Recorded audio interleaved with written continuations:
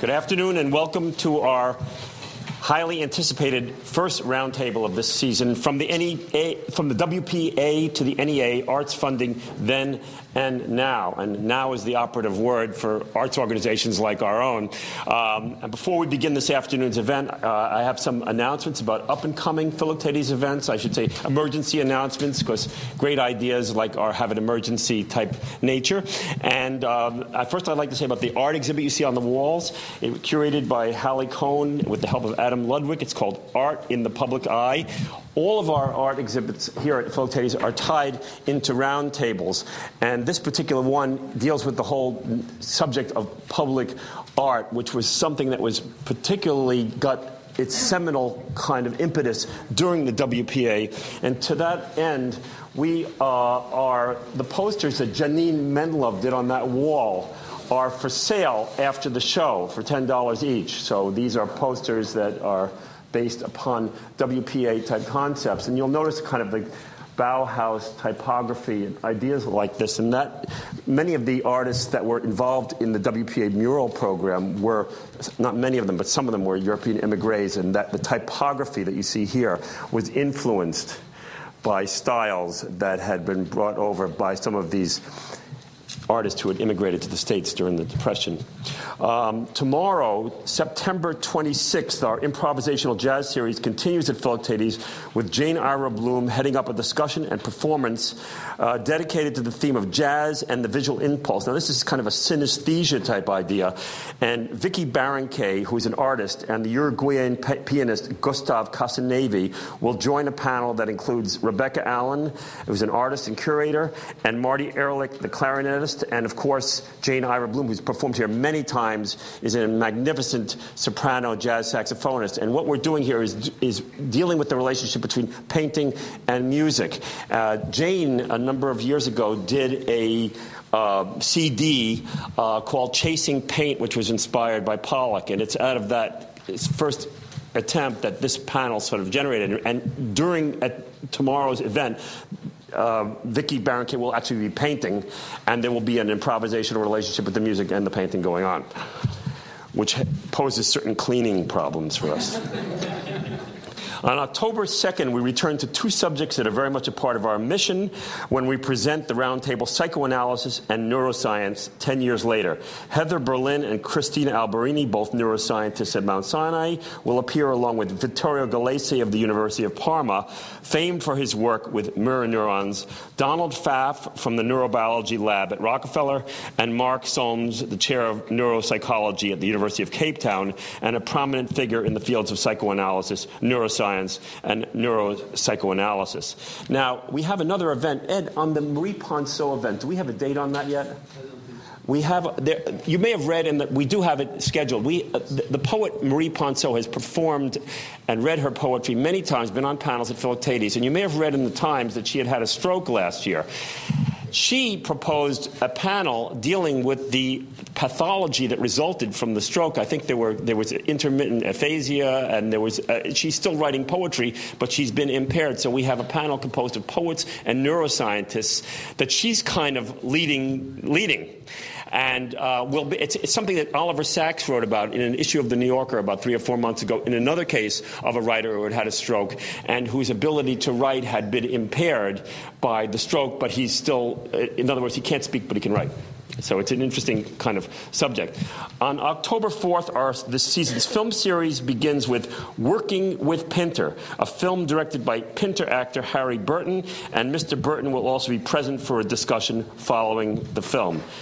Now, consult our calendar for up-and-coming programs on the origins, not the birth of tragedy, on October 16th, Hamlet on October 30th, and Finding Equilibrium in Vertigo, November 6th. We will be showing the film Vertigo in conjunction with that panel. Along with jazz, our poetry series continues on October 19th with Wallace Stevens' Words That matter. And if you go to philiptates.org, all of our programs are calendared. They're all archived and appear on YouTube, and they're simulcast. So like what we're doing here today, if you go to philiptates.org, you can see it. And lastly, we depend on you for support. We recently came to the bottom of the barrel and got a check in the mail from an anonymous donor, and we're in business. But it's a day-to-day. Keeping Philiptates alive is a day-to-day struggle, and we're very thankful to the DCA, in fact, and other arts funding, government arts funding organizations for allowing us to survive. But we need your support. We need support of our following in order to keep our programs going. And now I'm very pleased to introduce Morris Dickstein. Morris Dickstein is the author of Dancing in the Dark, A Cultural History of the Great Depression. He is Distinguished Professor of English and Theater at CUNY Graduate Center and the author of Gates of Eden and Leopards in the Temple, amongst other works. Morris Dickstein will moderate this afternoon's panel and introduce our other distinguished guests. So take it away, Morris. Thank you. Now, I was asked to introduce this program with these distinguished panelists, most of whom know a lot more about the subject than I do, but just let me come up with a few remarks, some of which may lead to discussion, others of which may not. Obviously, arts funding is a crucial issue today. It's always a crucial issue, but it's more crucial, of course, because of the recession and cutbacks that have already begun and other cutbacks that we can surely anticipate. We all know that the arts are tended to be, in terms of any public budgets and some private budgets as well, the arts tend to be a somewhat soft spot, a place that looks easy to cut. It's not only sensitive to shrinking and catastrophically critical government budgets at every level of government, but also sensitive to the fate of private incomes and the laws, of course, that also give tax breaks for philanthropic contributions to the arts. And I think that we can expect, and certainly in a worst-case scenario, that the arts to be on a starvation diet in the near future. It's wonderful to have Rocco Landesman here from the National Endowment for the Arts. We all know about the critical issues that surrounded the kind of controversies that surrounded the endowments, and especially in the early 90s at the height of the culture wars. Those have now fortunately died down. But they haven't really gone away. The political and partisan battles over the arts certainly have not completely gone away. We saw it a year ago, February, when in the stimulus bill that President Obama had proposed, a tiny, tiny amount of $50 million for the National Endowment for the Arts that was targeted strictly to save jobs became, though it represented probably 0.01% of the entire stimulus bill, or 0.0001% of the stimulus bill, became such a heated source of controversy that an actual resolution was passed in the Senate to remove it, along with other things that were categorized with it, such as swimming pools, parks, recreations, and so on. And miraculously, that was saved in conference in the final bill that emerged. But I think it indicated the political pressures that the arts, certainly at the federal level, that the arts are under. Now, in response to the arguments against the arts and to the perception that the arts are a soft part of the budget, the usual defense, both last year and at other times, have been basically the economic defenses. We see at a local level, we see it nationally as well. The benefits to business, to tourism, dollar amounts have been put on the contributions to the economy of the arts in local areas and cities and so on. Now, some of this, I think, much of this, of course, is true and has been proved fairly effective. Some of it is tongue-in-cheek because it's often made by people whose deeper belief is that the real value of the arts is not strictly economic or touristic, but it is, you might even put an unfashionable word, spiritual, on it, that the arts illuminate the human condition, that the arts provide a deep area of satisfaction, provide something to their audience and something to every individual and to our society as a whole that cannot be gotten otherwise. A sense of tradition, a sense of national culture, reflections on deeper, even metaphysical issues having to do with the fate of the human being as well as social issues. The preservation of our humanistic heritage and so on. I don't have to go through all this. But I think that most defenders of public funding for the arts have settled on the economic case, and I suppose that's a good thing to people who can only be appealed to on such an economic basis. Now we look back, as the title of this forum indicates, we look back to the 1930s as a kind of golden age for government sponsorship of the arts. And I think that when we do that, we forget how anomalous the situation of the 1930s was.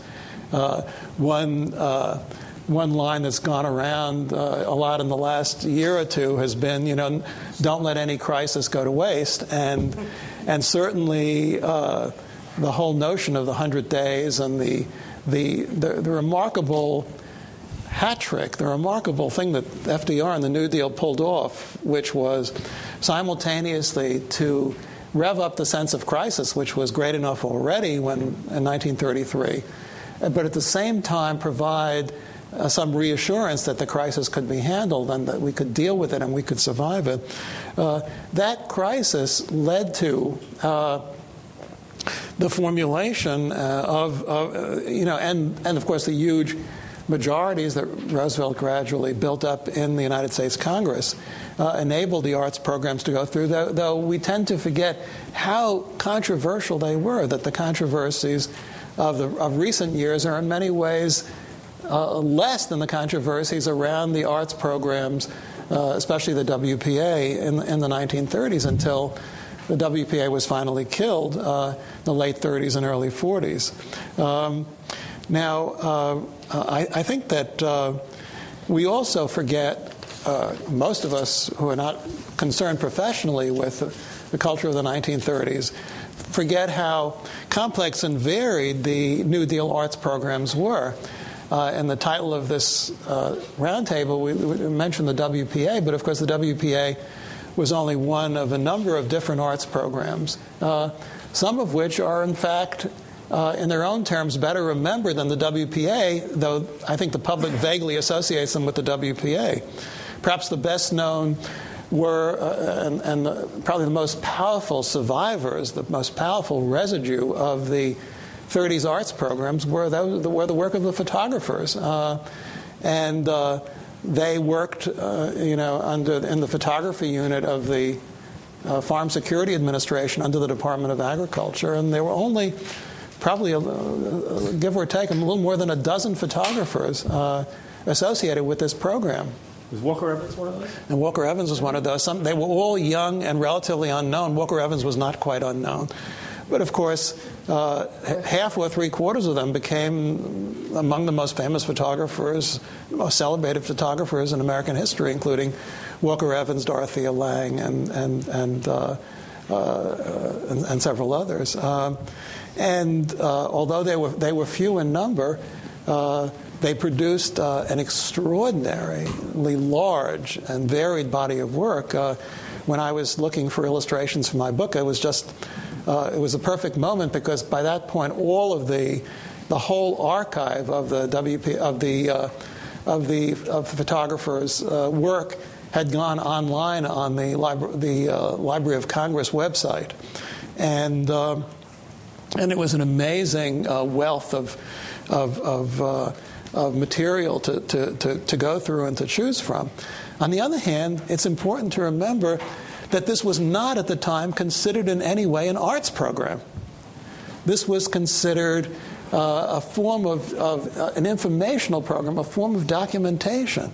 The political logic of the photographers was simply to document primarily rural poverty at the behest of the Department of Agriculture, in part because FDR and his associates felt that urban voters, urban America could not really understand how people could actually be starving in rural areas. After all, well, the cotton may have failed, but they could always raise their own food. Well, they couldn't if they were migrant farmers or tenant farmers who were forced off the land and so on.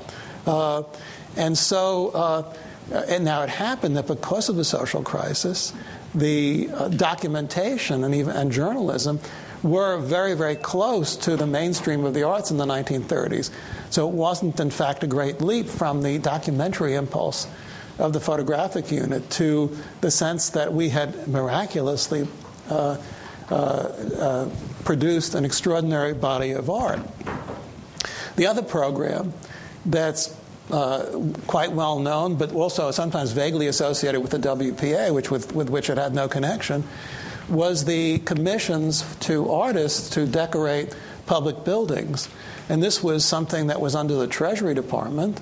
In the end, they decorated 1,100 post offices and other public buildings, and left. Many of those have been destroyed. A few have been restored.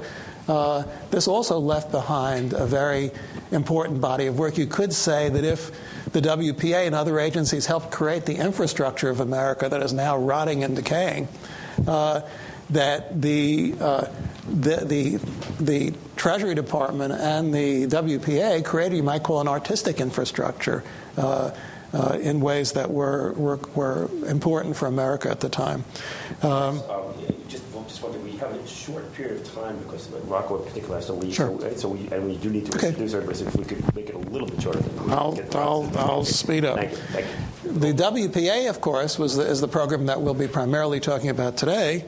And I think one of the important things to remember about the WPA program that makes it strikingly different from the other programs, that it was, again, not strictly an arts program. First of all, the WPA produced, was in many ways a construction program.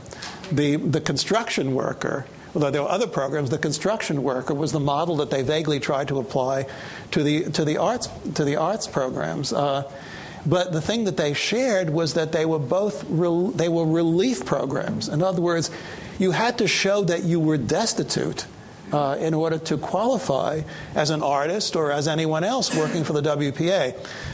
Some of the programs did allow up to 10% of hired help who were not on relief in order to help follow through with these programs. But largely, if we had more time, I was going to read the testimony of somebody who went through the hoops in order to prove that he had absolutely no money, he had no food in his refrigerator, that he had no family that could take care of him, he had nothing in his bank account, he had nothing, that he was really destitute enough to qualify for the $23.86 a week that he would get on the WPA. But the fact that it was a relief program did not mean that it was not tremendously important turning point for the arts in America and for the public support of the arts. It was the first time that many artists were able to actually work full-time on their art. It gave them a sense of professionalism.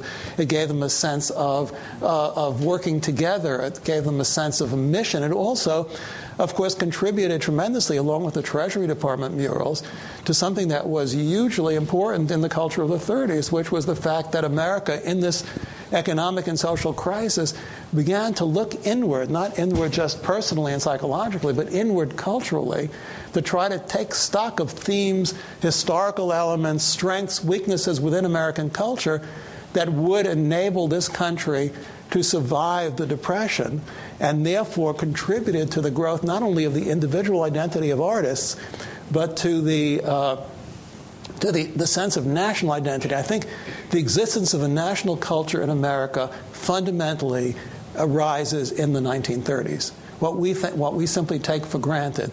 It had partly to do with the creation of the new electronic media that made a national culture technologically possible, but it also had to do with these programs that were in many ways oriented towards local as well as national and historical themes in American life that gave this country a sense of that we had a national culture. Now That's a good place to start right there now, maybe. We will. What I'd like to do now, is to. I think each of our speakers today comes from, you might say, a different part of the terrain, I mean, it would be nice if we could also have had a panel with someone from a foundation, a business person who is involved in support for the arts, and so on and so forth. But what we have here is very complicated and very varied. Let me introduce the participants in alphabetical order.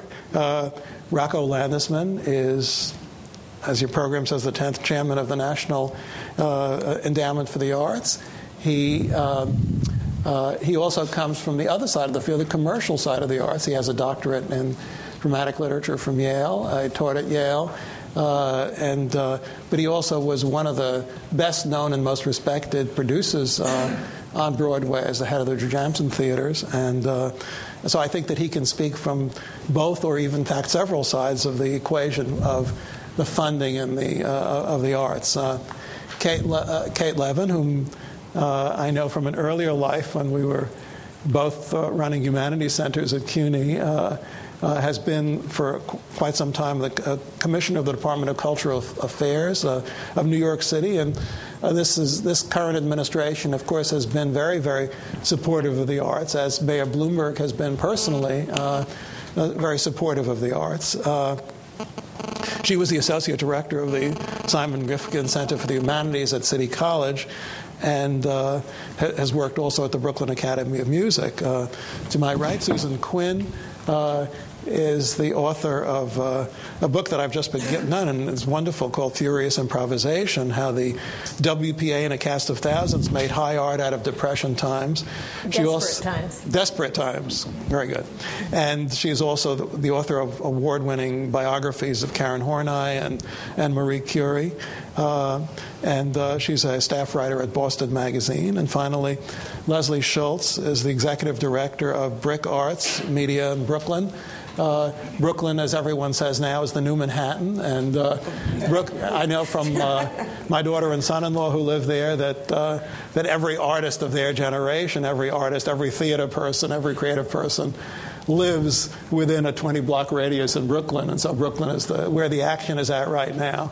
So we can take it not only to the municipal level, but also to, you might say, to the neighborhood level. And so why don't we continue? So we'll start the discussion with Rocco Landesman. Anywhere I choose? Well, talk about the current. I can ask about the current state of funding, maybe at the federal level. What's the situation? Well, the big issue right now at the federal level is the deficit and the economic implosion. There is increasingly a perception that the arts are an extra and an add-on. I mean, it was interesting to draw the comparisons then and now. As you mentioned, when the stimulus program was announced, $780 billion, $50 million for the NEA. I turn on the television, I turn on CNBC, and there's Mitt Romney saying this is a frivolous stimulus program. The proof is that there's $50 million for the NEA. And a congressman from Georgia came on and said, how can you spend $50 million on the National Endowment for the Arts when that money could be spent creating real jobs like road building? And this was shortly after I was nominated to my position, and I thought, boy, this may not be an easy job. And it wasn't a real job. Well, it wasn't a real job. I mean, and tell someone who's got a talent and a passion for music and works all her life to rise to become the first violinist in a symphony orchestra that she doesn't have a real job. I mean, that's something. But this has always been the case. Harry Hopkins, during that time, he said to Hallie Flanagan, he said, people ride over roads and bridges built by relief workers. But will they ever come to a theater to see shows put on by relief workers? In other words, roads and bridges are real things that people interchange with every day and are real jobs, but art is not. It's an extra, and that, of course, is what we're dealing with now at the NEA. The president is very engaged by the arts. He is a writer himself. He is the first president to have an arts advisory committee during the campaign. So he is very, I think, dedicated to the arts and to artists. But I think in the reality, at least in terms of my own conversations with him and with others in the administration, it's very clear that there's not going to be big new appropriations from Congress for the NEA. We will do well to preserve what we have and make maybe incremental progress. The real money, the real support, if it comes, and I'm very optimistic, is going to come from the other federal agencies at the points of intersection that the arts have with the Department of Housing and Urban Development, Department of Education, Department of Transportation, Department of Agriculture, Department of Commerce. And we have had real initial success in terms of my own direct contacts with the cabinet secretaries and engagements with their agencies. I'm very encouraged by their buy-in and excitement and interest, and I think you're going to see real joint NEA and other federal agency programs. One of my proudest moments at the NEA during this year and 1 month, whatever I've been there, is when we made a joint announcement with HUD, and it was very heartening for me to see just a piece of stationery with our logo at the top of it and the HUD logo at the top of it.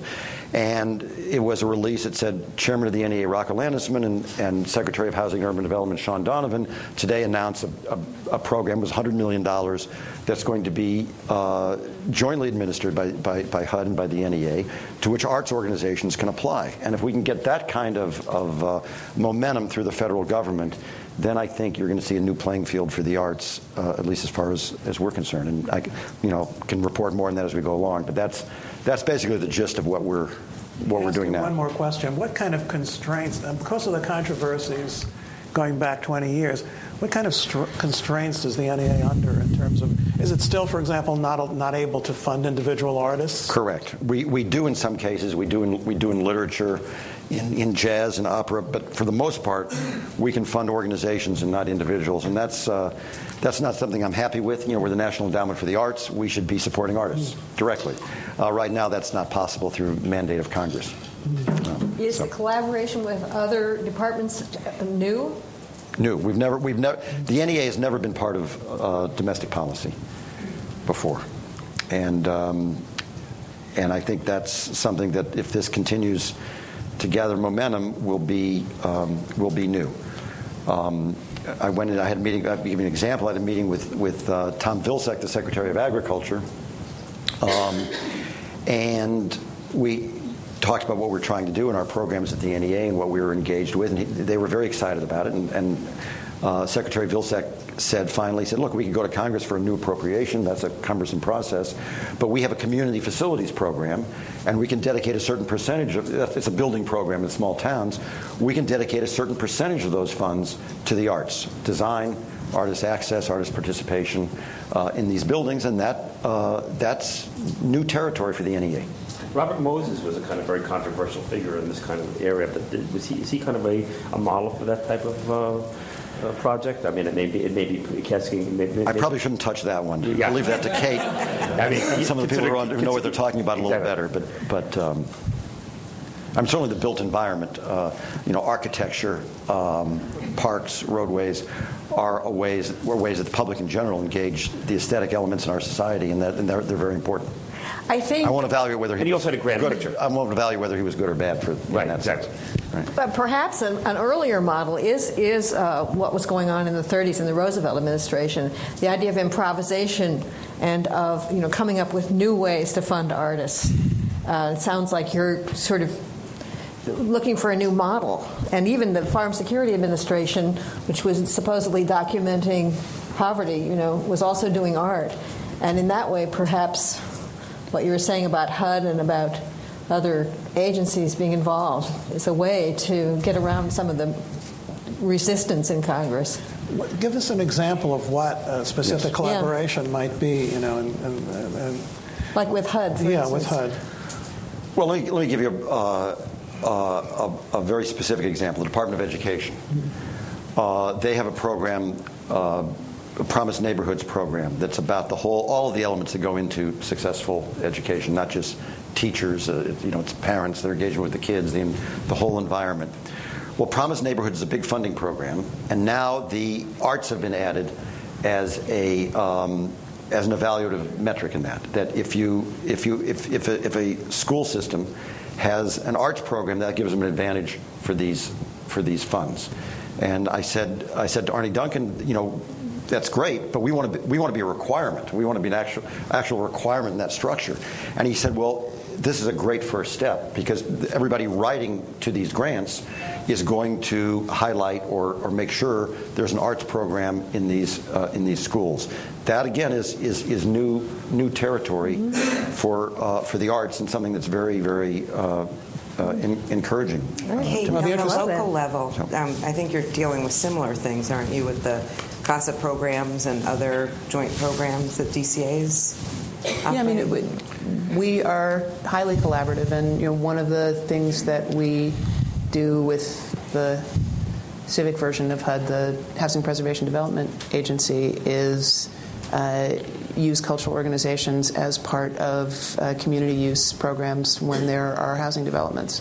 So we are actually building 3 really nice theater spaces in Hell's Kitchen as part of a project whereby HPD sold a parcel of city-owned land to a private developer. So you have an 80-20 housing project with 3 theater facilities, because it turns out that's what the local community really wanted.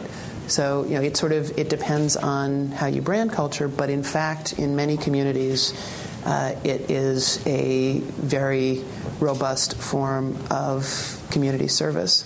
So, I think the biggest single challenge to me about advocacy in the arts is, I guess there's sort of 2. On the one hand, the constituency itself is so wide-ranging. In New York City, we have the largest zoological society in the world and the smallest startup dance company created last night in someone's bathroom. And they don't act together. They don't often recognize that they are similar types of organizations, and the structure of nonprofit business pits organizations against each other. And I look for inspiration to the environmental movement, which over the past 20 years has made the polar bear on the dwindling block of ice everybody's polar bear. It's not mine or yours. There's a sense of joint appreciation for the issue. I don't know that that's the kind of aspiration the cultural sector is really ready to embrace, but until there's a sort of joint willingness and understanding that, in fact, certainly at least in terms of government, rising tide lifts all boats. The more the sector articulates collectively, the more it will be perceived of as deserving of public benefit. And I was so struck, Nancy, in reading your book by the fact that even trying to get Haley Flanagan's project off the ground was it depended on Eleanor Roosevelt. Yes, you had to be taken under someone's wing. And Bill Ivey, former NEA chair, has said culture ends up being an East Wing thing. And any wing will do. But it's interesting that again you don't have an articulated joint identity yet in this sector. To be blunt, we're reading from Kate Levin's playbook. I mean, the first thing I did when I was nominated was I went to see Kate. What she's been doing there with the collaboration of the different city agencies as they intersect with culture is exactly what we're trying to do now on the national level. I mean, Sean Donovan, before he was Secretary of HUD, was in New York City. He did a lot of stuff on this. Right, and 52nd Street project, 52nd Street, which is it has to do with the residences and a theater. Is exactly what we're talking about. That it has a role in economic development. It has a role in supporting the arts, And what's been going on for quite a while in New York City and in a couple of other places, Chicago is another example, is what we're trying to engage on a national level. I mean, they're ahead of the curve. We're trying to catch up. But not all collaborations are created equal. And what's interesting to me is that, at least in New York, cultural organizations are beginning to be understood as, again, sources of community empowerment. The project that we're working on with Leslie is an economic development. That's sort of the title it comes in. And there continue to be tensions around rate of return issues. Where's the payback? And we're investing. I think it's $27 million into renovating a building to house Leslie's organization and another one. And every step of the way in terms of doing the deal, great with the housing guys, little bit of tension with the economic development folks because they're looking for a traditional kind of revenue generating exchange. Mm-hmm. So it's great. Generating revenue, I think this sounds stupid, but to do what? Economic development is traditionally understood of making money, and if you don't have a rate of return that is quantifiable, it's a different kind of conversation. Who's getting money? Well, that's usually the city sells a parcel of property under an economic development project, they get cash. Yeah. And that's it translates directly into something you can quantify in terms of dollars, which is why I think using economic development as a primary advocacy argument has been necessary, but we need to go to the next generation of strategy and positioning, because if you want jobs, bring in Walmart. Right. What Leslie does is fabulous, but it's never going to be a locus of employment compared to the Atlantic Terminal Mall up the street. Well, in this, one of the other organizations, I think it was Issues Project Room, mm-hmm. Didn't something work there where they got there was an enormous tax abatement or some sort of abatement for the developer? It was a community benefits. It was wasn't so much a tax abatement package. It was in selling, in fact, the old Department of Education headquarters. Part of the deal was that they had to create a community use space, and so that's Issue Projects Room is the organization that's been designated to go there. There was actually an earlier organization that bowed out because they couldn't figure out how to make the dollars work. So again, it's possible to use zoning and in particular housing development, but because of market fluctuations, you're always at the mercy of where the market is at any given time before you can really come to a deal with a developer. And there are some developers that are much more savvy about the way that a cultural presence will increase real estate value. Look at Fort Greene. Well, look at Dumbo. I mean, it's sort of fascinating what particularly the Walentises have been able to create as a neighborhood. 20 years ago, it was people associated with on the waterfront. But again, the one other thing I will say, and that's what's so fascinating for me thinking about how short-lived the WPA was, is that the benefits of culture, and particularly nonprofit culture, and that's a whole other topic, is how nonprofit culture does and doesn't advocate within the world of for-profit culture. Right. But the benefits of nonprofit culture are really over the long haul. If Brooklyn is Brooklyn because of the arts community, but it didn't happen overnight. It happened over 25 plus years. Right, and it didn't happen from planning primarily. Well, it happened because it just happened. Did you say it didn't happen from planning? No, I don't think so. It's so interesting because I was thinking a little bit about why is brick at this particular table. And I was, sort of doing a little surfing last night, and I found this journal about branding public places, and it talked about how the arts in Brooklyn and development of arts in Brooklyn was totally serendipitous. And that's actually completely untrue, and I think it's a very ahistoric point of view. Kind of going way back, the band shell where we operate our Celebrate Brooklyn Performing Arts Festival, which is a great example of how public funding has really made a difference, was a WPA project. It was Robert Moses built it in the 1930s. When there was first city public funding for programming in the arts, according to the DCA website, one of the projects that was funded was free programming at Prospect Park in the band shell. And in the 1970s, when youngish Howard Golden came into office, one of the things that I think he must have done is looked back at Hallie Flanagan and Harry Hopkins and said, how are we going to take this incredibly blighted community and try to regenerate it? And BRIC's original name was the Fund for the Borough of Brooklyn. It was founded for urban regeneration purposes. That was exactly what it was founded for. Created the Celebrate Brooklyn Festival. It created a space for contemporary artists to exhibit their work. It published guidebooks, for goodness sakes. I mean, it all sounds very familiar. It was seeds. We were supposed to be a catalyst. We were not supposed to be the answer. We were not going to be a federal theater project, but we were going to be a catalyst. And that was very, very deliberately done. And I'm sure there were serendipitous elements as well. The fact, for example, when real estate values in Manhattan went out of sight, then there was a shift. That had to be a contribution. But it was interesting because starting in the 60s, Brooklyn Union Gas and a number of other local industries got together and created something called the Cinderella Project that was devoted to trying to preserve the housing stock in Brooklyn. So, wasn't exactly thinking about culture except to the extent that historic preservation is very related much to culture. and a part of it. And that is the sort of foundation on which Brooklyn's regeneration as a residential borough has been built on. Absolutely. And, it's interesting. We have a board member who's lived her entire life in Brooklyn. She's Lynn Nottage, Pulitzer Prize-winning playwright, and just won the Sternberg Prize. Did I get that right? Steinberg. Thank you. And once in a casual conversation, I mentioned to Lynn, there weren't really artists in Brooklyn until the 80s, and she was took a little umbrage at that. And sure enough, as I sort of stopped making offhand comments like that, and I looked back, there was a phenomenal jazz community in Central Brooklyn. That Alberta Hunter lived across the street from BAM. Is that right? It was an incredibly thriving artistic community. It wasn't the artistic community that Manhattan was used to, but it was there. And the platform that our first program provided at the band shell was to showcase those jazz musicians. It was to showcase the choreographers.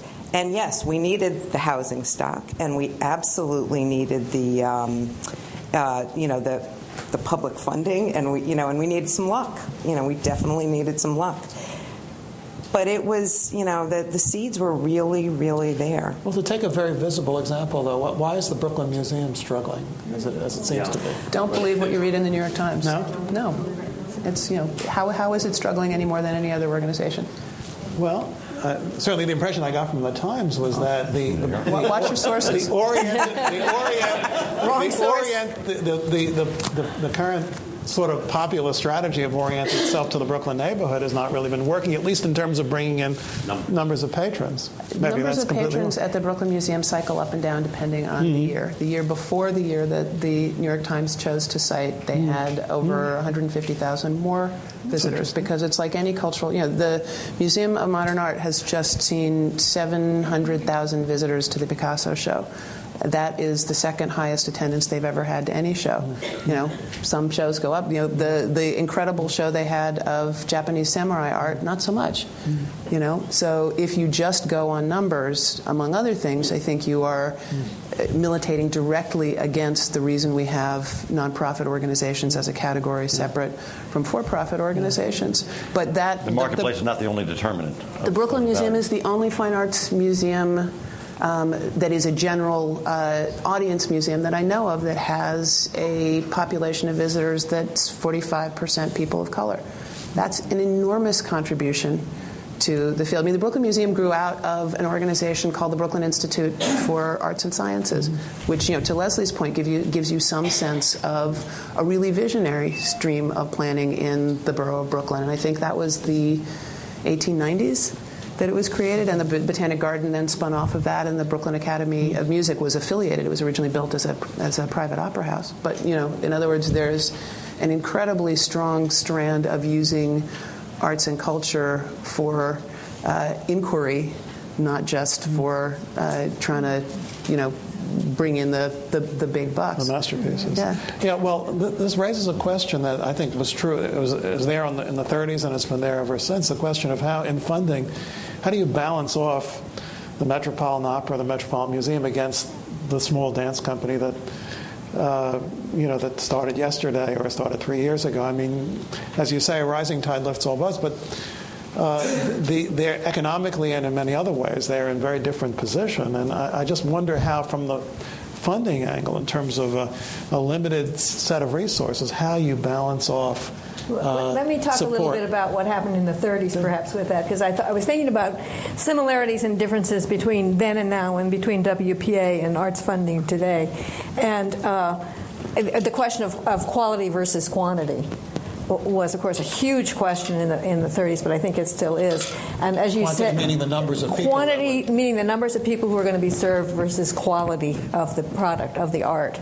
And how do you find that balance? And as you mentioned, to be a WPA employee, you had to be on relief. However, most artists could easily, if they weren't on relief, they could easily get on relief because they were so impoverished. And I think that's still true, actually. That's right. I do, for many, many artists. So there's not so much difference there. But then the question that Hallie Flanagan faced and all of the arts directors faced in Federal One, which was, by the way, there were four WPA arts projects. There was a writer's project, music project, a theater project, and a visual art project. And all of them faced the same thing because they wanted to get as many people in the program as possible. This was a relief program, as you said. So then Hallie Flanagan in particular, I think, is an interesting example of somebody who improvised brilliantly. One of her problems that she faced was that many of the people on relief were vaudevillians, old vaudevillians who'd been displaced even before the Depression by the talkies. So she had all these thousands of vaudevillians to employ, but she didn't want to do vaudeville. She didn't want to do. She absolutely did not want to. I mean, there was still some around, but she wanted to do new, cutting-edge work. And she was passionate about that. I think Houseman called her a wild little woman, and she truly was. So she came up with this idea, along with Elmer Rice, of putting on these living newspapers. And again, she went to documentation. It's like the Farm Security Administration. This was about dealing with current issues. There was one called Power, about electric power and public versus private ownership of power. There's one about the AAA and the farm crisis. There was one called 1/3 of a Nation, which was about housing. And all of these living newspapers used a ton of vaudeville techniques to tell a complex story of a current issue. They also used a ton of people, and most of them employed over 100 actors. So, it was an example of something you could do with this federal program that you could never, ever do with theater now. And in fact, the challenge is the opposite. An employment program. It was an employment program. Now the challenge is to write a play with, as few characters as possible, so it's economically feasible to put it on. So, but that same question about quality versus quantity has to be a question you are dealing with all the time. Also, the whole issue of state versus federal control, which I'm sure you're dealing with too, which was a huge issue for all of the Federal One programs, because the road building programs and bridge building programs were very much joint state and federal programs. But the things that worked for building roads didn't work for art, because as soon as you get to the state level with these programs, often you're dealing with politicians who know very little about art, just like the congressmen don't. Also, I think Brooks Atkinson said about the theater that for congressmen, theater was essentially a leg show. And that was the level at which they understood the arts generally. And then when you went to the state level, even more so. And then there were all kinds of local political issues, people wanting to employ their relatives, etc., all that kind of thing. So that the WPA arts programs, Federal One, all of those leaders fought viciously to keep the programs controlled at the federal level. And this was something that you said Eleanor Roosevelt, and she was really important, but Hopkins really took the ball and ran with it, and he was passionate about this. He said at one point that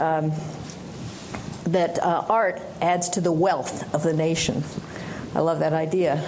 And he wasn't just talking about payback in terms of funds. He was talking about a deeper sense of the wealth of the nation, but which you deal with too. Required collaboration at the local level. Certainly for the Treasury Department murals, they had to be approved, always approved. Oh, yes. Plans had to be approved at the local level. Right. So apart from the question of control, collaboration was absolutely necessary. There was collaboration, but then there was always pressure to hire certain people and so on, and the congressmen always wanted to get their fingers into the pot. And ultimately, of course, what happened to the WPA programs was that they were the Federal Theater Program and then the others, but especially Federal Theater and the Federal Writers Program, were attacked by HUAC under Morris Dyes, and they were targeted as red communist programs. But what I try to develop in my book, I think successfully, is the fact that communism was actually an excuse, and that what the congressmen really hated most was the whole progressive nature of the Federal Theater and Federal Writers Program, and particularly their attitudes toward race. And the fact that they were integrated. The book makes that case so strong, and the race was infused with everything that was everything that came up. The Federal Theater especially had integrated casts, insisted on integrated audiences, and had these Negro units, as they were called, who were doing this really amazing work. The most famous, which many of you probably know of, was Orson Welles' Voodoo Macbeth, which was produced in Harlem with an all-black cast. Right. Pretty much the first Shakespeare production with an all-black cast, and it was moved from Scotland to Haiti, and it became a very famous, important, emblematic piece of theater. And the Federal Theater actually integrated backstage work for the first time, and that was one of the lasting. We talk about lasting things. That was one of the lasting things. The integration. Really interesting question asked earlier about whether the NEA can pay artist fees, and of course, what was happening was the federal government was producing theater. It was actually producing these works, and in the 80s, I guess the NEA was actually funding particular works. As I understand it, in Chicago, the Department of Cultural Affairs actually presents a lot of work, and in New York, it's much more indirect subsidy. And I was wondering if you have a thought about the pros and cons of each model. I mean, certainly in Western Europe, in Asia, in pretty much every other continent where there is federal funding for the arts, the premise is that the government owns the buildings and the employees are employees of the government. And that is the case in other parts of the country. In New York, because of the sort of weird history of, sort of inadvertently enlightened, I would say, history of how cultural funding has developed, we own 33 cultural institutions, but they are run by private nonprofits, and then at this point we fund another 880 organizations. And for us, it works that there is a separation, as it were, of church and state. And this mayor certainly happens to be very keen on keeping that separation and keeping the creativity and the vision in the hands of the private sector, because otherwise, I think the history of the WPA makes it clear it is so easy to offend, to become a pawn in a larger kind of political machination. So I think in general it actually has worked to the benefit and the vitality of the cultural scene. But it's interesting because the larger political discourse in New York City, the cultural funding has certainly been cut from time to time, but nowhere near the precipitous drop in state funding or in the dark days of the 90s federal funding. And that's partly because actually there is a very strong consensus on the part of local elected officials about the value of culture in their neighborhoods and their communities. And it does often set up a really difficult tension between the ways in which electeds will want their programs or want to advance their agenda. But I think we make a mistake to simply assume that that's a bad thing. Because again, if you're talking about government funding as opposed to private funding, you really do need stakeholder buy-in. It needs to feel urgent for local electeds as a service in the same way senior centers and libraries and other real nodes of social preservation and energy are vital. So, I think it's important to think about that. And you've been traveling all the United States. I'd love to know what you're just to pick up on that, I think that separation you're talking about can be very, very important. Taking from your book, Dye's called the whole works progress, the whole federal theater works progress effort, to quote, a link in the vast, unparalleled New Deal propaganda machine. Now, he went from there to say it was basically an arm of the Communist Party, and those are the hearings. But the first part of that sentence is not entirely wrong. That's absolutely true. And as I read your book and others, you realize that, first of all, the Roosevelt and with the whole New Deal propaganda machine, they put out these photographers and artists and playwrights to, in a sense, show the American people all the good things that they were doing and how great the administration was, and to support the New Deal programs. So there was a vast propaganda machine, and if you look at a lot of the art itself, a lot of the stuff of the Federal Theater, the living newspapers, even famously Brooks Atkinson started to object to it. A lot of it was propaganda. It was not very interesting as art. And when Hallie Flanagan was asked about it, she said, "Well, I don't believe in propaganda, but I do believe in propaganda for health care and for social justice and for so on and so forth." So this kind of one remove that Kate is talking about is healthy and does promote, I think, a diversity of opinion and expression that you don't have with massive federal ownership as you have in Europe. Yeah, Rocco, with your collaborative type notion, isn't there some danger, like where the NEA is looked at as a kind of a stepchild, and so you're going with you're going with your hand in your mouth to the HUD or to any of the other agencies and saying, will you collaborate with us? Is there a danger of someone losing? I'm hand in hand every day. I mean, I don't care about planting the NEA flag on different mountaintops. I care about getting support out to artists in the artistic community wherever it comes from. I don't care. I don't care whether the NEA's label on it. It means nothing. No, I don't mean that. But I mean, what happens if they say to you, "Oh yes, we're really interested in that, but we don't want to have Karen Finley's Chocolate Woman," or we don't want to have, in other words, they say it's great, but it's a more leveling effect. We have a much broader constituency than the NEA, and we're willing to carry you on our coattails, but we are going to say to you, X, Y, and Z can't be part of the program because we can't have that in the infrastructure type programs. Well, public art does tend to be more bland. Yeah, I think that you're going to do. They'll do X, Y, and Z, which I think will benefit arts and artistic organizations, and then the trick is to find support for the others and patronage for it. We're a good example. We were chatting around the office the other day. Have we run into a situation in our 32 years of something which was too controversial to put out there? And the answer actually was no, we really haven't had to deal with the sensation.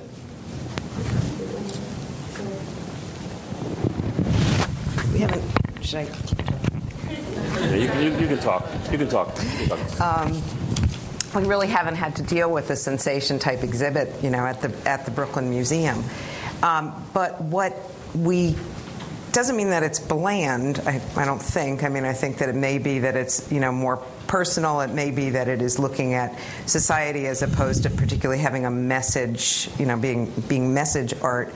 But I think what is also really key to what we're doing as a publicly funded institution is we're incubating artists. We're giving them the opportunity to take their art in a lot of different directions. And I think that it's not that it's dumbed down. It's that that's the part that isn't actually being presented by us. In terms of what you were saying about government versus nonprofit, if I understood correctly, how much and the pluses and minuses, how available, how much the large New York cultural institutions open themselves and offer themselves to schools and students. In other words, the students, for example, go for free to the Met. Huge numbers, 100,000 plus. It's a big thing annually. I mean, it's interesting because the city of New York caused both the Museum of Natural History and the Metropolitan Museum to be created back. One is 1869, the other was 1871, and written into the original charters of both organizations was that school teachers would be admitted free because, again, they were looked on as educational institutions, and so that sort of articulates the baseline that cultural organizations are educational institutions. The Metropolitan Opera also? The Metropolitan Opera has the Metropolitan Opera Guild, which has one of the most exciting arts education programs in the country, I would say. But there are huge numbers of organizations that exist solely to provide arts education, and then all of our major and not so major in terms of size organizations provide some kind of educational piece, whether it's an outright curriculum, because we've also collaborated very closely with the Department of Education in creating an arts curriculum K through 12 in the 4 state-mandated disciplines. But it's one of the whole issue of education is interesting because it's one of the ways in which culture doesn't stay in its lane, and that's part of why the hat-in-hand mode, I happen to think, is the right way to go, because culture, 40% of the organizations we fund provide really meaningful social services aside from arts education in things like services to seniors, to the disabled community, to incarcerated families. They're varied to immigrant English language learners. Culture happens to create a pedagogy and an environment in which certain kinds of things can take place very successfully that adhere to the benefit of society. Our Brooklyn Borough president is most excited about culture because in a city where 40% of New Yorkers were born outside the United States, it's the one tried and true means by which people who come to this city and country can retain, the best of their cultural express themselves. Heritage, and yet integrate themselves and be accepted, and it becomes a positive way. It becomes a positive thing that they have to offer.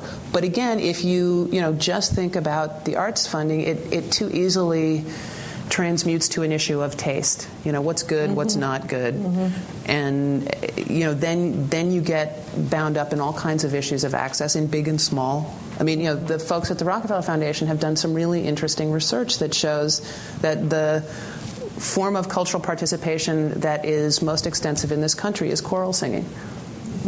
So, when you really start thinking about what cultural engagement's like, it's not primarily necessarily bound up in institutions.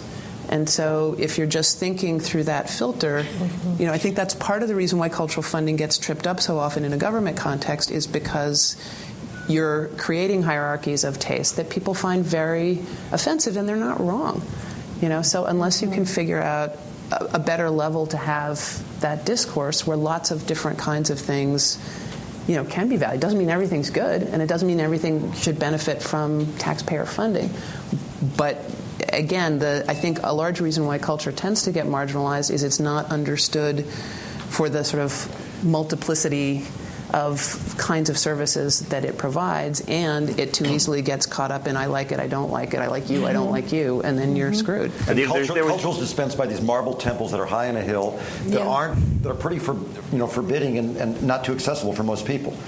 And one of the jobs is to get even some of these institutions out and around a bit, or the kind of art that's engaged there out and around a bit. And that's a healthy development. But are there inalienable rights? I mean, like the famous thing that happened in the Giuliani administration. I think he was opposed to Andre Serrano, wasn't it? The guy who urinated on the cross. Sensationalism. Yeah. He basically said, we can't. The city can't support this kind. Chris O'Feely. Chris O'Feely with the elephant tongue on Madonna. Right.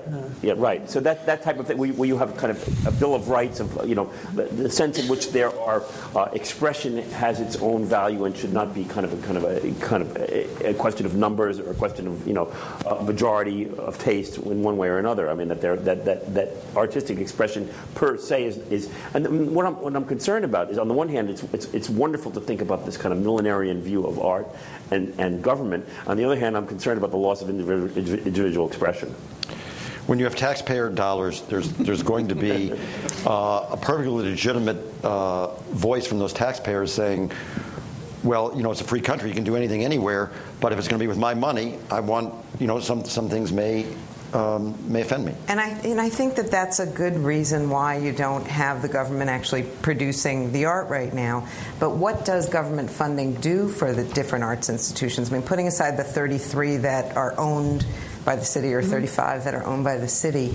You know, what happens at BRIC with the city money we get, the state money, and the federal money is it's leveraged tremendously. You know, it turns into dollars from corporations, dollars from foundations, dollars from individuals. I mean, we're so, you know, the individual funding that we have really managed to generate since we stopped being so subsidized by government in the early part of this decade, or the last decade, is fantastic.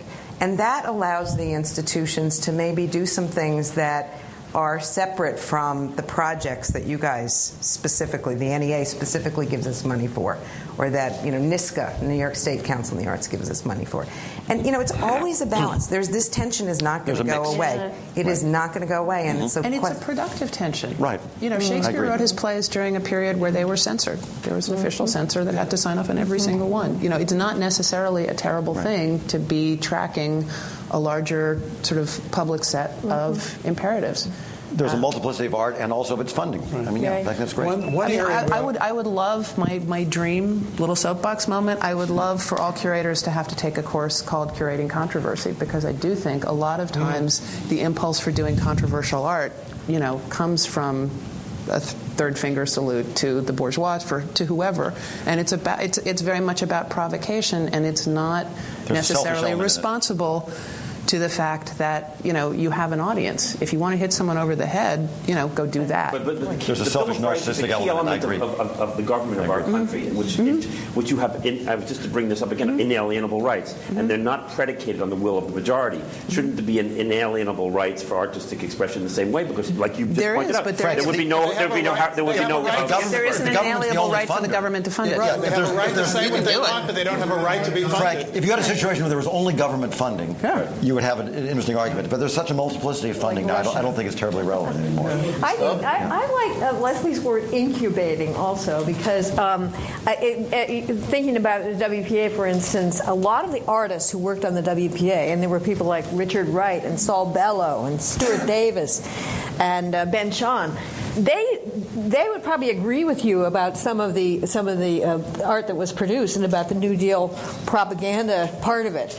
But at the same time, and I must say about Brooks Atkinson, he also said that the Federal Theater was the best friend the theater ever had in the United States, and I think that's true. But at the same time, there was his propaganda element, and a lot of things weren't very good.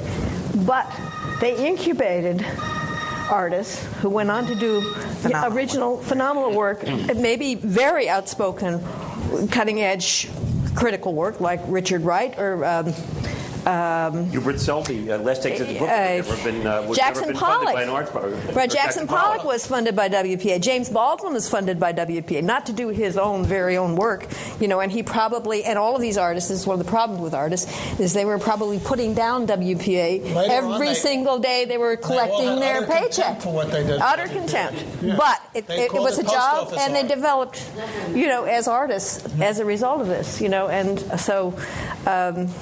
I think there's a role definitely for government support, and it's not going to necessarily do controversial stuff. One area where things have moved backwards, actually, that also involve in a way funding for the arts. A lot of schools, because it is a soft option, a lot of schools in New York certainly have eliminated their arts professionals because that was an easy place for them to cut. Yeah. I know this because my daughter worked for the Lincoln Center Institute and then for the Film Society at Lincoln Center, which got to send a lot of artists out into schools on a day-by-day basis simply because those schools had gotten rid of their resident artists, their teachers who were teaching the arts. And so if you don't have any arts education in the schools, you're not building an audience for the arts when they grow up later on. So there you have a problem, you might say, at the front end or the back end. Major issue. Yeah. Yeah. And that's what happens is that that art education role starts falling, or has started to fall in New York, to the cultural institutions who actually hire teaching artists to go into the schools. It is a form of employment, and it is also that's exactly what my daughter did. Yes, and it's got its place. It's been very interesting. I think what you have is sort of there's an analogy to the charter schools when you've got lots of culturals going in and sort of bringing their particular approach to arts education to the schools. I don't know how you deal with sort of quality control and how the dollars are being spent, but it's not like it's created a vacuum. It's actually the instinct to provide arts education has just gone elsewhere. Well, the New York City Department of Education has now developed a quality rubric because that's, again, part of the glory and the frustration of arts in a government context is people don't want to put a stake in the ground about value. So if you have school leadership that wants to do the right thing, doesn't necessarily know how are they supposed to know that a program's good or not? And there's huge resistance in the cultural community when we started this a couple of years ago because I know good when I see it. Well, my good might not be your good, and if we can't agree on certain kinds of precepts, and it was a very interesting process developing this thing called the Quality Reflection Tool, which is a name that drives me a little crazy. But the fact is, it exists and it's been piloted in schools, and school leadership seems to be able to use it productively. So that's good. But again, getting things out of the... I'm not what is following. it? It's basically, it's a document that says, here's how you can tell and evaluate the benefit and impact of your arts ed programs. And some of it's pretty basic. It's like, if the teacher's doing all the talking and the kids are just sitting there, probably it's not a very good program. But it's also, what are the kinds of things you can expect children at different levels of their maturity to be able to do? What are the ways in which each lesson should engage a child?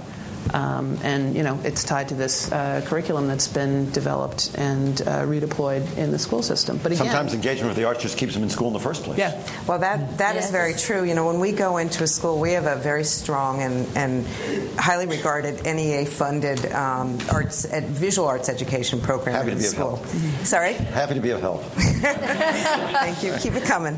And one of the things that we do with our schools in Brooklyn, we're in very, very underserved areas, is we go in and say, well, what problem do you want to solve? What are you trying to accomplish with this?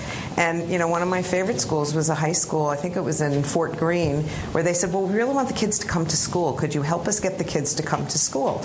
And that's easy to track. They know that they are actually coming or not. that they're coming. But it's a very key thing. There's one school that we were in for a long, long time. This is IS 49. It was in I guess it's now it was Bushwick. Now it's Williamsburg, or maybe it's the other way around. But it was a middle school filled with gangs. I mean, it was just amazing. Shootings happened there, etc.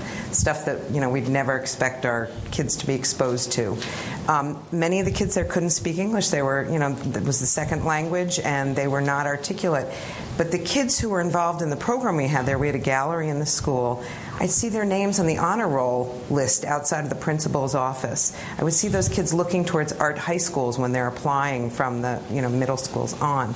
It's made it makes a really really huge difference. And again, that's anecdotal assessment, but I think it's important, valid evidence. You have to have the arts in the schools. There's the President's Committee on the Arts and Humanities, which works with the NEA, is planning to launch an artist corps in schools across the country, with, of course, echoes of what went on in the 30s, which I think could have a transformative effect. I mean, Harry Hopkins put 6,000 musicians in the schools, in the school systems, and his reasoning was, let's have them do something they are really good at and know how to do, rather than just out building, digging ditches and building roads.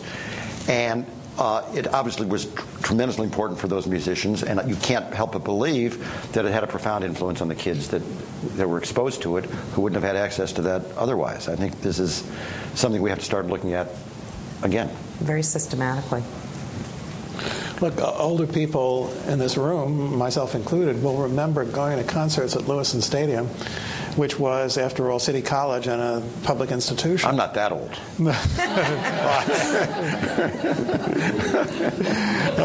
And, in terms of the model, of course, the European model of government ownership of the arts will never really work here, but it did work in small ways at various times. I think thinking about why that is, when you brought that up, I thought, well, why has that never worked here? And it's partly, I think, that in Europe, certainly when I was living in France, I realized that their sense of culture as their patrimony, the sense that the greatest national pride, part of the great national pride resides in their cultural heritage. And of course, that often leads to a very conservative support for the arts, for very venerable arts institutions. On the other hand, it doesn't always. For example, the city of Berlin does great support for the arts, including very cutting-edge arts, very provocative arts, very, encouraging theatrical and operatic productions that are very striking and provocative. And so, Great Britain does a pretty good job too in terms of allowing quite a range. On the other hand, I think, in terms of the whole, I'm a little troubled by the whole idea of the hierarchy of taste because, of course, although it's true, some people like this and some people like that. I think we all would agree that there is good art and there's art that's not so good, even though it may have a very good communal function in terms of involving lots of people and so on and so forth. But that we wouldn't make a case for it, as we would not make a case for most of the WPA work, as art. We'd make a case for it perhaps as valuable artistic activity. And I think that the notion of cultural hierarchy is much more established in Europe, and it was very difficult, perhaps for good reasons, not to establish here because of America's democratic traditions. There was a high degree of suspicion of any form of cultural hierarchy, and a much greater affinity for popular arts, for folk arts, for local arts, and so on and so forth. And even, for example, the great vogue of Shakespeare production in America in the 19th century was essentially a very popular, it was a very popular tradition. Shakespeare as a popular artist, the way he had been to some degree during the Elizabethan period. So I think there are structural and historical elements in American culture that will always act as a certain brake upon ways of supporting the arts, and will make this kind of dual model or these indirect forms of funding or not putting the government's name directly on something always much more appealing in the United States as it would not be in Europe. A great deal of what we've been talking about really follows from that. This might be a good place to, if people want to. You want to? I want to raise one more topic. Go ahead. Do we have time? I remember a conversation I had with a friend of mine, a country music singer, about her family going back generations after generation, and she said, "Well, I would sum up my family history by saying there was the Depression, and there was the Depression." And you quote Alfred Kazin in your book that no one who lived through the Depression ever recovered from it, and you take up, I think, very eloquently in your book this whole issue of what the Depression meant psychologically, that the economic problems were complicated by emotional problems. People's sense of confidence, their self-worth, their sense of reality, as you put it. That what happened, a state of mind was created with a lowering of the economic horizons, and that the purpose of a lot of this art was to engage and address that. That there was possibly an antidote to that kind of profound psychological dislocation and depression, and we know that the word depression was something that Hoover happened upon as by way of saying, well, as opposed to, it would normally be called a panic, but a depression would be something temporary, milder. But he ended up inadvertently labeling it as exactly what it was in all of its different manifestations.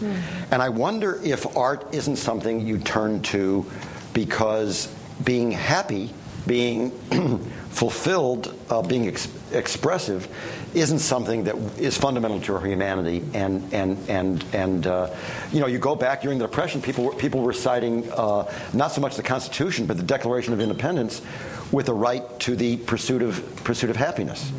I find it amazing when I found that Ronald Reagan, when he was defending support for the arts, of all people, he quoted George Washington. He said, George Washington declared in 1781 that both arts and sciences are essential to the prosperity of the state, and to the ornament and happiness of human life. They're essential to the happiness of human life. And I think that notion that they're essential to our happiness and our expression as human beings, that notion started then.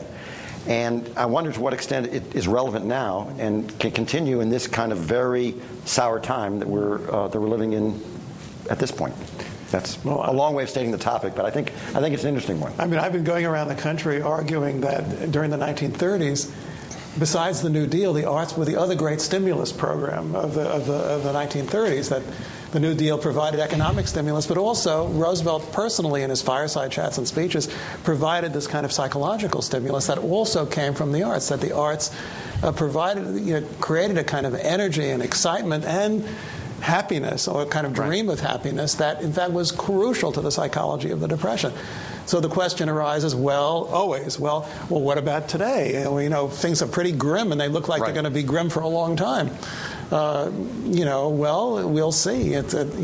Maybe they're not quite grim enough to stimulate the arts as dramatically as they did in the 1930s. But there's great solace when I don't worship in any form of organized religion, but when someone dies, there's great solace in coming together afterwards and being with those people who survived. And similarly, like artistic organizations can function to some extent like churches. That is to say, you go through difficult times. Yes. They're communal, and they're like people come to Phillips Hades because it's a place to go. That is one in our neighborhood, and they see each other, and we watch movies and we have discussions like this one. And even in these very difficult times, it is a way of it provides a kind of catharsis for the difficult. After 9/11, the first thing the mayor said, Mayor Giuliani, he called each of the theater owners, and he said, "Get the theaters open as fast as you can." It wasn't get the stores open; it was get the theaters open. That's it. And we opened them the next night. We missed one night, and I remember giving a curtain speech at the producers and saying, "We're coming in here as a social expression. We come in here as a group. You usually come with people, and then you sit with people, and you share and exchange with other people. And in that particular case, you're coming to laugh and to have fun, exactly. And you're entitled to do that even in this, darkest possible time. And the arts have always had that fun. There's a wonderful scene in Sullivan's Travels, that just epitomizes this. There, as you may remember the movie, the Preston Sturges movie, there are all these convicts, and Sullivan, who's this Hollywood director, he's been exiled, he's been mistaken as a criminal, and he's in this place, and they show these Mickey Mouse cartoons, and these guys are all chained to the chairs, and they all start to laugh, and they just have this. Sturges captures it; their eyes just light up. They're just totally taken away for a moment by these, but what are essentially Disney cartoons. But I think the thing that you have to add to that is that in the last couple of decades, of course, things have been moving in the opposite direction. In other words, everyone with their iPod and their VCR and their this and that, a lot of the arts that used to be communal, let's say in a movie theater and so on, have become personalized and individualized in a way that has kind of decommunalized them. Good point. And at the same time, there's a lot of art going on using this modern technology. I mean, YouTube is nothing but all sorts of art all the time. I mean, we've given everybody individual control about when they're going to watch and listen to anything at any time they want, and so on. But the idea, for example, that Roosevelt could go on the radio or a movie could open and everybody in the country would be listening to that speech or going to that movie at exactly the same time, or seeing that newsreel or something like that. That's true. It was true certainly even in the early years of television. But isn't that happening again? I mean, Walter Benjamin wrote Art in the Age of Mechanical Reproduction in 1936, because you suddenly had newsreels, the proliferation of radio, all of these things.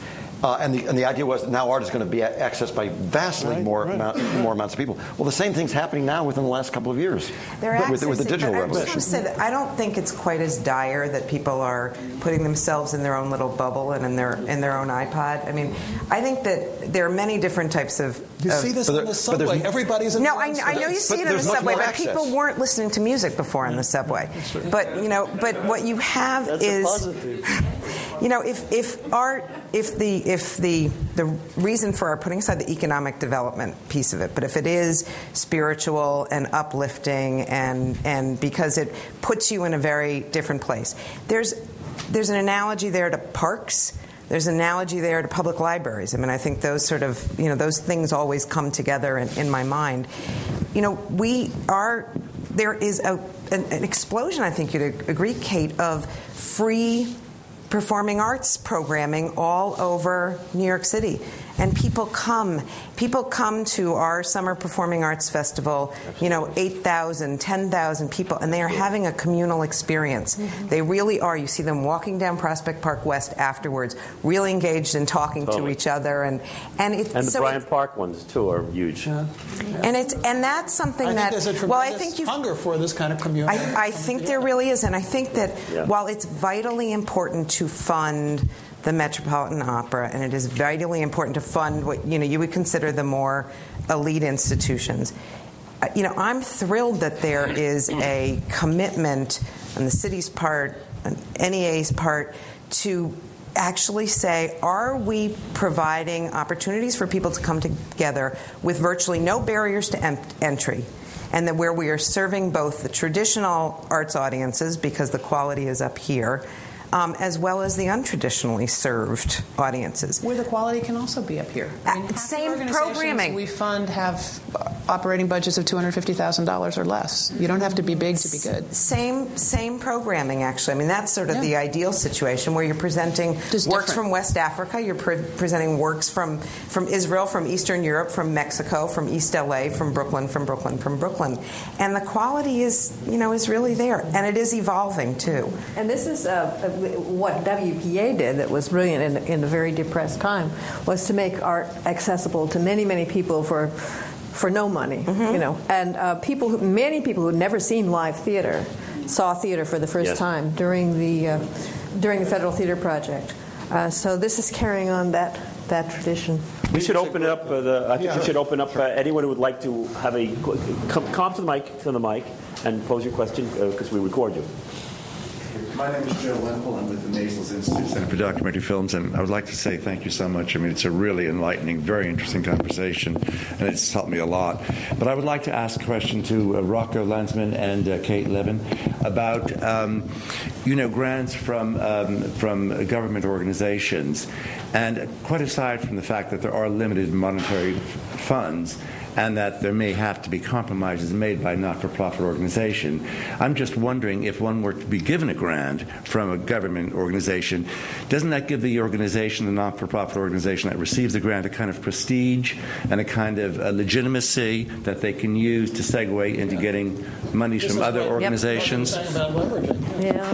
Yeah, it's an imprimatur. I'm just jumping in. But I've always, it's always been fascinating to me. People want our money and don't want to give us credit for having given the money because there's so much suspicion about the role of government in the arts. I mean, again, I don't take it personal, but it's, there are so many organizations that will not acknowledge or seek to publicize the degree of government funding they receive because they're afraid it will discourage private sector donors, or they're afraid that somehow it will compromise their reputation for independent programming. So there's absolutely the leverage function, and that's part of the main argument we make for continuing government funding, but there is also this very different sense in the field that militates against acknowledging government funding. I don't think the NEA suffers from that quite as much. We give away so little. I mean, you give away all we're giving away is the validation power. The sticker. That's key, though. Right. I mean, that's one of the main things we have to give, alas. We have another question. My name is Francesca Turciano. Do I need to say something about myself? Well, I support artists in a small local community, having left Manhattan after 40 years here, and have just led a large-scale effort toward economic development in this small community called Norfolk Arts Wave. And much to my surprise, it was such a smash hit that the Huffington Post picked it up, and something called Black Tie International, and it's a good way for this town to go. But my question arises from an experience we had not that long. My husband and I had not that long ago in Belgium. We were in a fabulous museum. Many of you may have been there. It was called the Museum of Musical Instruments. Extraordinary, an experience for people of all ages, interests, and levels of achievement. And it was in the most exquisite Art Deco building. as were a number of other museums. Why was that, we inquired? Well, this was a project of the federal government's Department of Betterment. So when the department store chain went belly up, they said, these are beautiful buildings. What can we do to better the whole? And I'm telling you guys, comment. I think that's it's so relevant at the smallest community level and potentially at the largest level. It's the question of the common good and betterment doesn't seem to surface enough, and yet it's elevating and not a grim question to ask. So, if any of you, our project is, I think, a good one to think about that question. And I mean, I think that Kate, DCA, is obliged to analyze this project in terms of economic development. I mean, that's just sort of the reality of this city. But in fact, I don't think that's why you guys are in it. I think you guys are in it because you recognize that it's a phenomenal incubator for people who are not having their opportunity to show their work on their work anywhere else in the city or anywhere else in the borough. And I think it is this. Ooh, that might be me. It's not me. And I think that there's that. I would turn it over to you, Kate. See if I'm right. I mean, there's this sort of qualitative. This is why we want to do this versus this is the reality of the way people think about the arts in this city. I think that's part of it, but I think the big scary thing is you guys would be terrified if there was a Department of Betterment in the United States because my better wouldn't be your better. No, you really would. Because no, I mean I think that's sort of what both of you make such a profound case for in your two books about this period is the ways in which people took the Depression personally and felt a sense of shame and a sense of failure. And to the extent that the arts were able to address that or struggle with that issue, that is to their credit. But I do think we live in a country where there's a profound suspicion of anyone trying to deliver a totalizing sense of what's important. So obviously, well, not obviously, the reason the city of New York invests so heavily in culture is because we do think of it as beneficial in lots of different ways. But how you articulate that benefit has to be, you have to hit a bunch of different criteria. It can't just be because I really like the theater that Leslie produces, because I can promise you 3 people sitting next to me don't. So there has to be another set of standards. The idea, though, would be interdisciplinary, so the betterment of the whole, like Mr. Anthony was talking before about collaborating with HUD. Well, why don't the heads of all agencies sit down and say, what are the common areas of interest of betterment rather than going in parallel tracks? Well, I mean, certainly in New York, we very much try and do that. And I think, we do it a fair amount. One of the main hallmarks of this administration is that the agencies, the federal agencies, are to collaborate with each other, not just exist in their silos doing their own particular thing. And I think that's happening. Next question. Something that you folks touched on earlier that I would like to return to briefly has to do with the ferocity of the opposition to the WPA and its moment in history. And if we could maybe relate that to something we touched on earlier regarding the stimulus and so forth. And let me just give you a specific example of something I want to talk about.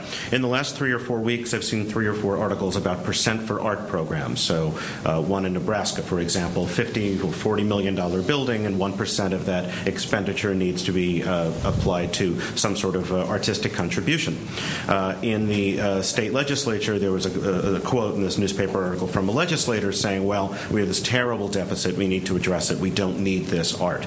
It's not the only article I've come across, as I say, in the last 3 or 4 weeks dealing with that. Given the ferocity of the opposition in its moment to the WPA, as I say, and given that there was such ferocious opposition to the $50 million stimulus, what can those of us working in, supporting, incentivized by, motivated by the value of the creative economy do better with our messaging? How do we refute the argument that we don't need this art? Just looking as a percent for art as an example, what can we collectively or individually do better? I'll sit down now. I think it's a great question, and I wish more people would ask it. I think the thing that people don't like about arts funding is differs wildly from individual to individual. It can be a code for issues about race, about class, about economics, about neighborhood. But, on the one hand, I try to look at it as, a sincere form of flattery. People think that they know and can make evaluative judgments about the arts, and therefore they are expert. The military budget doesn't get challenged. The highway budget doesn't get challenged the way the arts budget gets challenged, because there's a sense that everybody is an expert. So I do think, in talking with your neighbors, your colleagues, opinion makers, potential funders, the key thing to ask is, if you're resistant, why? And really hear it. Because I think, there's a sense in the arts, we all, we're on the side of the angels. Why don't people appreciate it? There's a sense that everybody, your opinion about an artistic work is as valid as anybody else's. S.J. Perlman had a great line. He said, "I don't know much about medicine, but I know what I like." I love it. That's great. But you have to know what you're trying to refute or convert, and not just assume that you do. Look, because the argument is that it would say $63,000 be this tiny little drop in the deficit. Sorry for the follow-up. Right. And so it's really not about the deficit in this particular it's state. not. It's about something else. So then it's about, depending on the piece in question, what do you make of the fact that if it's a homeless intake shelter, children and families sit more quietly for a 5-hour period of time if they're in a beautiful space? But depending on, you really have to push people to upcheck what they're afraid of before you can figure out how to respond to it. This may not be. Sir, this is the next. I'm sorry. And then you. I have. Who are you? My name is Marco Viscusi, and I was for many years president of Poets House and involved in some other arts organizations. I have two very different questions. One is for Mr. Landesman, and I know I knew your predecessor, Dana Gioia, quite well because he's a poet, and he was very proud of the fact that the NEA had its own programs. In other words, didn't just support other artists across the country, but started, for instance, the writing programs with the military or Shakespeare for military bases and so on. I wondered how you felt about that. It was controversial in the arts community, and whether you're going to continue that. And then the other question is, for those of you who are experts on the history, how about the 50s when the State Department used the arts in the Cold War? Very important moment. And what kind of legacy did that leave? And do we ever want to see that again? Well, I'll take the first one, and you can take the second one. Those programs are being continued by us with some mixed feelings on my part. The programs are very unpopular in the field, and not terribly popular among the NEA discipline directors, because they are perceived as taking money out of the field. That money that would be going to artists and arts organizations directly are now going to national NEA programs, and so it's a two-edged sword. Some of those programs, like the Big Read, are very, very popular, particularly in